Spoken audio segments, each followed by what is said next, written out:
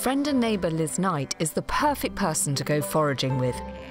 Her expert knowledge gives her access to nature's larder of safe and delicious plants. Today, she's going to make me the perfect warming cup of tea. Now, even the most optimistic of people would say it's very, very early spring. Some might still call it winter. But Liz Knight, forager extraordinaire, assures me that you can still forage at this time of year. And not only that, you can forage in her garden. Well, not you, but we can. There is no weather bad enough for you, really, is there? There is not when you want a cup of tea. There's never any weather bad enough. Actually, as far as cups of tea are concerned, I agree with you. So are you... That's nettles. It's nettles, stinging nettles, dead nettles. Yeah. Which are edible. So these slightly more bright green one, but they don't sting. You'll have all seen dead nettles. They're called dead because they don't sting, and they usually have red, yellow or white flowers. And actually, funnily enough, just to confuse you, dead nettles aren't nettles at all, they're mints. So they're a mint family. They're really good at kind of a supportive kind of plant, so they're really worth sticking in. Now, is there a truth in the plants that come up at this time of year, like nettles, being particularly nutritious? I mean, nettle, stinging nettle in particular, is used, you know, all around the world as this amazing kind of rejuvenating, almost like a spring tonic. But lots of the plants which come up, cleavers, are an amazing. I call goosegrass, but it's the stuff that sticks to you. Yeah, yeah. But stinging nettles themselves are amazing because they're really good for your circulation, they're really good as an anti-inflammatory, and all the things that happen through the winter where if I'm feeling run down, this is what I need. Yeah. You know, and if I feel, you know, this is the kind of tea that we need to have. And not only has it got really good stuff for inflammation, and all of these plants are rich in vitamin C. With so much goodness in each leaf, we're going to make a hot, soothing cuppa out of the nettles, dead nettles and cleaver leaves we've collected. We do have, because it's tea and we're British, tea bags. Are you doing a homemade tea bag? Yeah, we have to do homemade tea bags. These are little muslin tea bags. Yeah. And so this is just simply so that we don't end up by, you know, kind of having to sieve it through our teeth. Yeah. Yeah. So there's cleavers. There's dead nettle going in, which will warm us up. The great thing about this is you can stuff each bag with as many nettles and cleaver leaves as you want. Even add your own herbs, then just pop them in a mug and brew. One of the great ways of using nettles is by drying them out and grinding them up into a powder. And if you open that and have a little smell, it literally smells like spring, the mineraliness. Oh, wow. It's almost seaweedy. It's almost seaweedy because nettle's really high in potassium. Yeah. So you can use it in those sort of similar seaweedy flavours. So it becomes very savoury. But if I wanted to make a nettle soup or something and I didn't have fresh nettles, I can stick those into like a leek and potato soup and I'm getting all the benefits of the nettles. And shall I tell you why you want to have nettles in your diet? It's because not only is it full of all that stuff that's really good for your circulation and for inflammation, it's also one of the most complete foods that there are. It's got this amazing combination of everything that we need for healthy cell formation. So to dry them, do you hang them up or do you just literally just leave them on newspaper? You can leave them on newspaper, you can put them in a really low oven. If your oven goes very low, to like 50 degrees, some ovens nowadays go very low. Yeah. But yeah, I mean, you can hang them, but you want to dry them quite quickly so they don't go kind of mouldy. Yeah. Do you just do it in a food processor? Just in a food processor. So nettles are massively more nutritious than spinach.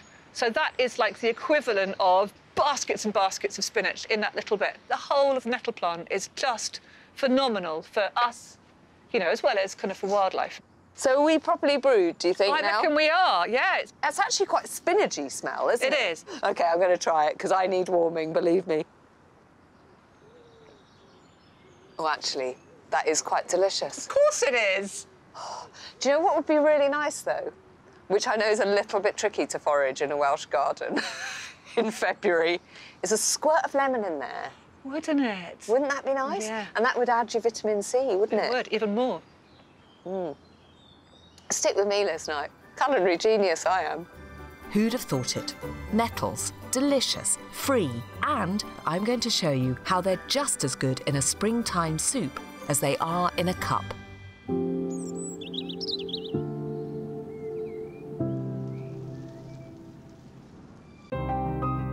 Working outside with the pigs and other animals through the winter months can leave me chilled to the bone, so it's important to have a menu of recipes guaranteed to thaw out the coldest of extremities. Who doesn't love soup on a cold day? Butter, a little bit of oil. Just going to let that melt down. This dish is another great result of the sting operation earlier, picking nettles with Liz. I call it spring in your step soup because, you know, days like today where it's a little bit grey and you're feeling a little bit kind of, and you want something to perk you up. This is a perk you up soup. Once the butter's melted, stick in a chopped onion and a finely sliced leek, then leave them on a medium heat to sweat for 10 minutes. Look how green that is. That is glorious. Roughly dice a large potato and de-stalk a handful of kale and throw them into the mix, then simmer for 15 minutes. Whilst you're waiting, it's time to tackle the nettles. You'll need about 2 cups worth. And if your hands aren't as farm-hardened as mine, you might want to wear gloves. You want to get the stalks out because if you leave the stalks in the soup, which you can do, but you'll end up with this sort of slightly brown, sludgy, nothing spring and perky about it looking soup. Now, this is where you get your spring magic. I'm going to put in some spinach, just a really lovely, generous handful of those gorgeous green leaves, and our magic ingredient full of all that wonderful natural goodness.